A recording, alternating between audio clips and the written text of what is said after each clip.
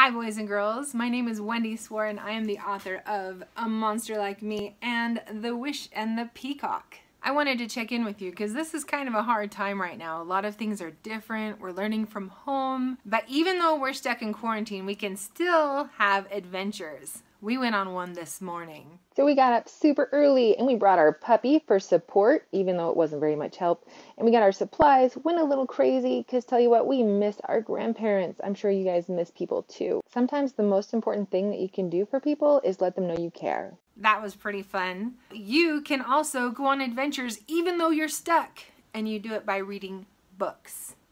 When you read books, the craziest things happen. You get to see things you've never seen before.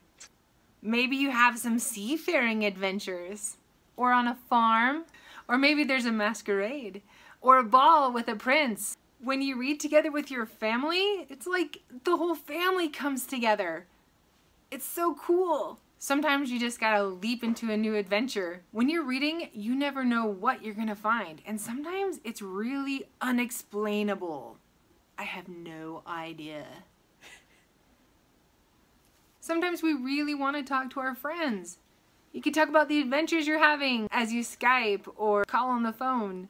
We still want to have our friends even if we can't hang out with them all the time. I think all of us need a little magic in our lives. When all of this drama is over, hopefully you'll be able to tell all of your friends and teachers about all the new stories you know.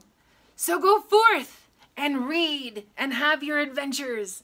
Be safe out there. You can get through this. You're gonna be okay. So grab the book that you love, grab an old one, grab a new one, grab one you've never tried before, and go on those adventures. This is the perfect time to explore while you're still in your house.